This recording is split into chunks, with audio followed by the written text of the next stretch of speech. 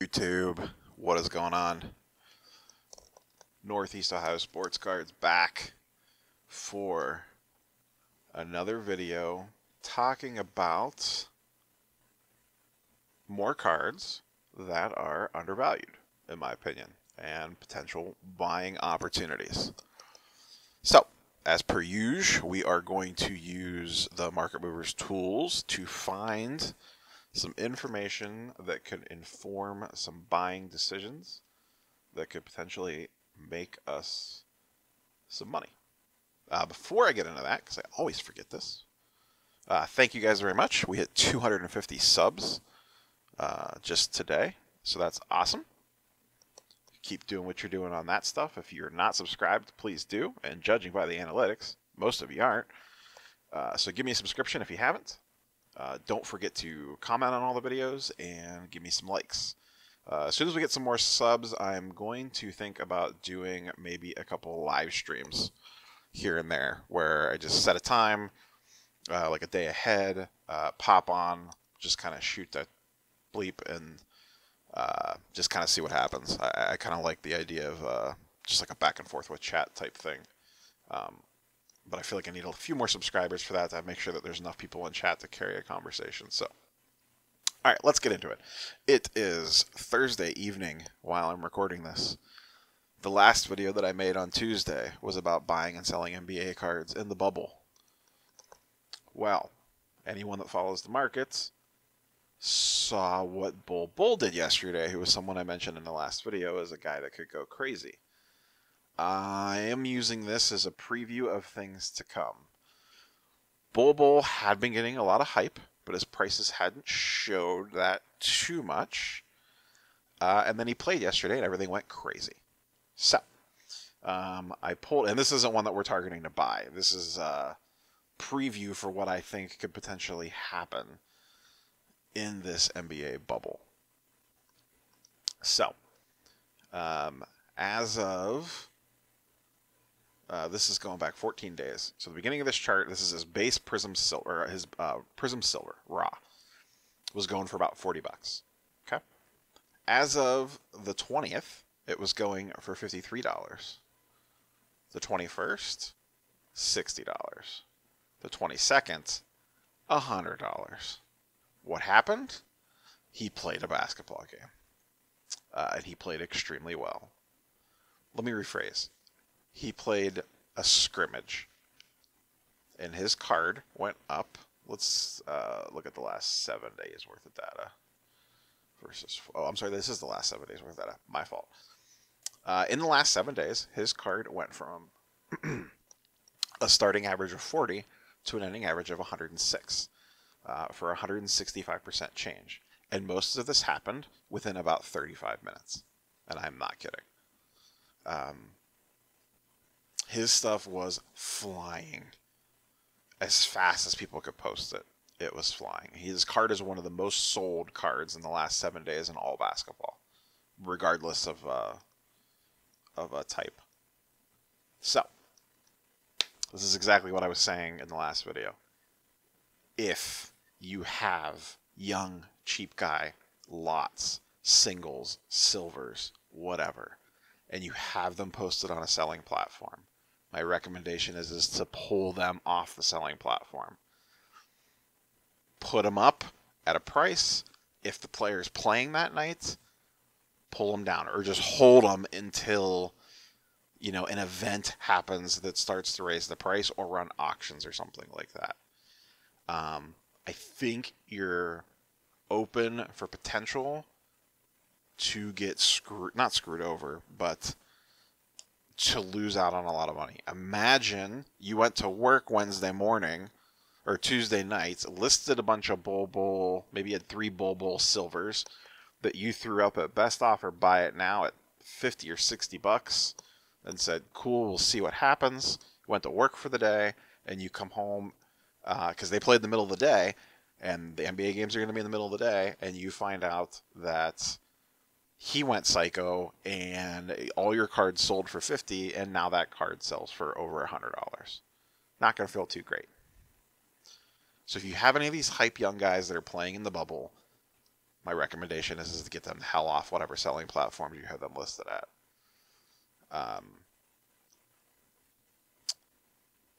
So yeah, that's Bol Bol, and that's more of a recap of what we kind of talked about last video, but I literally talked about it, and then the next day, it played out into reality right before my eyes. So, let's get into some individual cards that I think have some opportunities to make some moves on, because the market hasn't caught up to what's already happening yet. We talked about Lamar Jackson on last weekend's video, recapping the week. So his base, this top line here is his base PSA 10 Prism. It went nuts the last 2 weeks. It went from, we're going back to July 9th here. At July 9th, it was selling for just under $1,300. It is now selling for $2,500. So let's come down here. What I have charted here is his Prism and his Optic in PSA 10, PSA 9, and BGS 9.5. So that is what you are seeing right now, those 6 cards. So, right here in the middle, this guy right here is the base Prism PSA 10. You could say 24 sold, and I'm going back 14 days. Sorry about that. 24 sold, I'm going back 14 days, and it's up 100%. All right, cool. Let's look at his PSA 9, also up 127%. All right. What's this one down here? Why is this one in the red? BGS 9.5. Now, only 2 have sold, so this is a very low count. So this data might not be great, but it appears, excuse me, it appears that as these 2 have jumped, this has not yet. So these 2 went bonkers, and the BGS 9.5 has not yet followed suit. This card went from 200 to 400, and this card's still sitting at 700 basically. So, if you're looking for Lamar, the BGS 9.5 Prism is something to keep your eyes out for, because it has not market corrected like the rest of the stuff has. PSA 10 always leads the charge. Everything always follows suit. We talk about it. I feel like every other video I say this same line. Follow the PSA 10. If it goes crazy, start targeting the non-PSA 10s. Same thing applies for Panini products. Prism goes crazy, you missed out, go look at Optic. So, what's the top 3 cards on this chart? Optic. Football, base PSA 10, it's top one up here. Up 110% over the last 14 days, just like the Prism. Prism led the charge, the Optic caught up. But, as we look down here, the PSA 9 is only up 50%, and, again, once again, low pop count, or low sales count, but the BGS 9.5 is only up 12%. And in fact, these 2 are almost selling for the same amount, the PSA 10 versus the BGS 9.5. So this is a massive buying opportunity on the BGS 9.5 on the Lamar Jackson Optic. It has not caught up to what the PSA 10 is doing yet. So that's Lamar. So that's 2 cards there on Lamar that are buying opportunities, both BGS 9.5s. To a lesser degree, this PSA 10 or PSA 9 Optic, but I would go for the BGS 9.5. It has more room for growth. So, yeah. Keep your eyes peeled for those if you're in the hunt for Lamar. All right, up next, let's switch over to basketball. Zion. Now, I might be a little late on this one because it looks like things are starting to tighten up, but there's still some opportunity here, I believe. So, top line, Prism, PSA 10. Yellow, that's the pink line. Yellow line is his SGC 10. Dark blue line, BGS 9.5. And this chart is also going back 14 days. So if we come down here, We can see his base Prism PSA 10 up 20%. BGS 9.5 up 35%. Prism, or I'm sorry, SGC 10 only up 0.5%, has hardly moved at all. These have been sitting just under $500, and I've seen a couple sell for $500 to keep a close eye on these.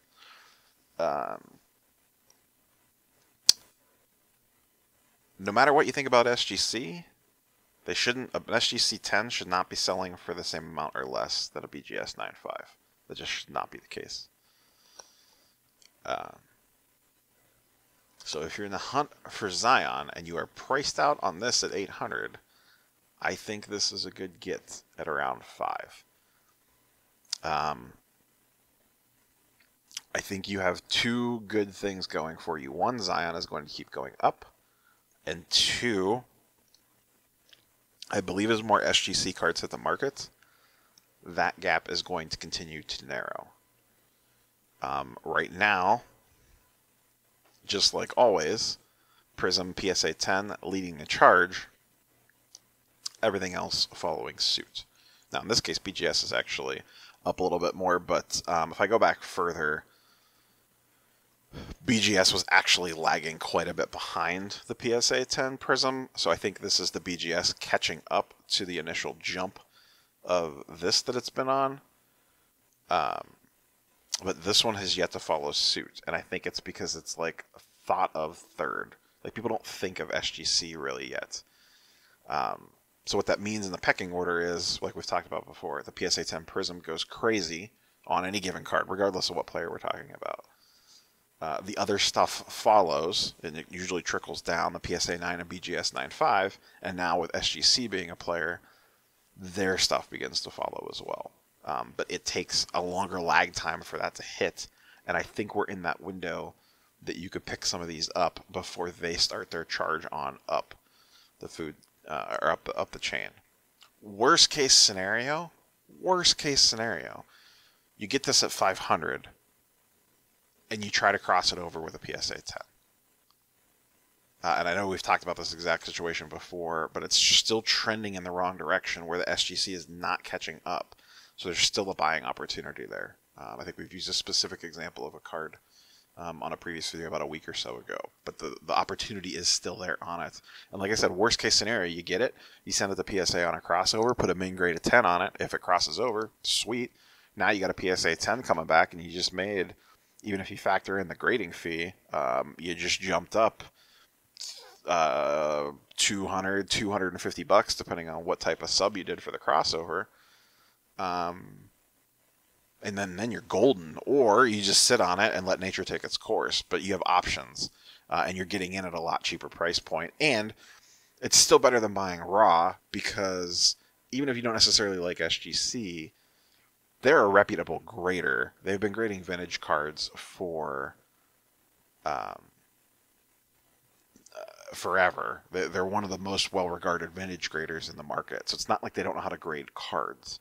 So I'm assuming your success rate on crossing an SGC 10 over to a PSA 10 would be high. I don't know, and I don't think anyone has that data yet because there's just not enough SGC slabs. But I think it's definitely a strategy to target these SGC 10s and 9.5s to either just sit on and hold like you would anything else, because I think they're going to gain market share. Or if they don't, you just cross them over, and you're just basically paying a premium for a card that you know is in really good shape. And then you cross it over to a PSA 10. The price gap is so wide, you're going up $300 price difference from an SGC 10 to a PSA 10. So to pay a $50 grading fee to cross over still leaves you with plenty of room to make a profit on that, assuming the gap stays the same. I think the gap's going to close. It's just going to take a while. You got to remember, there's still tons of people, myself included, that has orders sitting at SGC waiting to get them back. Eventually, all those orders are going to come back, and all those cards are going to hit the market, and people are going to see SGC more. So I still think there's a buying opportunity on these SGCs compared to other cards. And this goes across the board. I know not everyone can afford $800 Zions, but you could be looking at anything. Kobe Whites or something that are much, much cheaper. Or we've talked about before, the LeBron Prisms base from 2019 being under $100 in an SGC slab, but almost 200 to over 200 in a PSA slab. That's a good buying opportunity on the SGC slab. So, next one, back to basketball, or sticking with basketball. Let's talk about Ja. Ja's PSA 10 Prism has gone crazy. I believe today, this is a little out of date, but I believe today it's cracking 500 regularly or close to it. Either way, it's about to. It's up 20% over the last 7 days. I went 7 days on this chart. PSA 9 lagging behind, or I'm sorry, this is raw. I did raw. So raw stayed relatively the same. PSA 10 is up 20%. Now, let's look at the optic. Optic base is still sitting at around $35 to $40. Sorry, I'm all over the place with this mouse wheel. PSA 10 is flat. I know I sound like a broken record. PSA 10 Prism leads the charge. Optic follows behind. Odds are people are going to get priced out of this, and they're going to turn to this. In my opinion, base optic Jaws are one of the best buys out there in the card market right now. At $35 to even $40 a card, even if you're just starting out and said, hey, I have $100 or $150, and I know we talked about this card on the I have $100, how do I start out video. If you had $100 or $150 to buy cards right now, this is what I would be buying. Base optic Ja. This card probably has the most potential. Now, buying raw is a little tricky because centering's a nightmare on these things, and they also have some surface issues because of the way that the cards are made. But regardless, if your budget's higher, I'd be scooping these like left and right. The PSA 10 optics, because they are lagging. Prism's going nuts, and the optic is going to follow. And as I've stated before with Ja, he is most likely going to get a minimum of 4 games against LeBron in the playoffs. Those are all going to be in prime time, and everyone's going to be watching. So anyone that hasn't seen the Grizzlies play, now they're going to see the Grizzlies play. I think this is one of the best buys right now, his optic card. I love the Prism, don't get me wrong, and it's just going to keep going crazier. But this is a steal, especially the Raws are a steal at $35 to $40.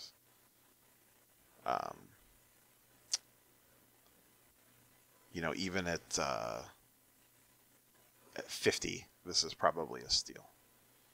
But yeah, this being this price, this is the main reason I did this chart is not so much for the raw, but for the graded. This is just wrong. Should not be staying flat while this is going crazy. I understand why it is, but massive buying opportunity on the Jaw Optic PSA 10 Prism for anything around this $275 to $300 price. So, last one, and we mentioned this one before as well. I think on the last video, one of the last videos that I did, talking about the Mookie Topps updates that Gary V mentions on his IG, and its price went ballistic. So let's come down here. This is the Topps update PSA 10, up 120%. This followed suit because people caught on. Once again, the flagship product leads the charge, and then it lifts everything else. This caught on and has also gone crazy, up 82%. But the one that hasn't yet, or it's just starting to actually, it might be a little late on this one, is the Topps Heritage. It is only up 25% over the last 7 days. I went back a little bit further on this one to catch when the initial IG Live was. This is like 9 days, I think. 9 days worth of data.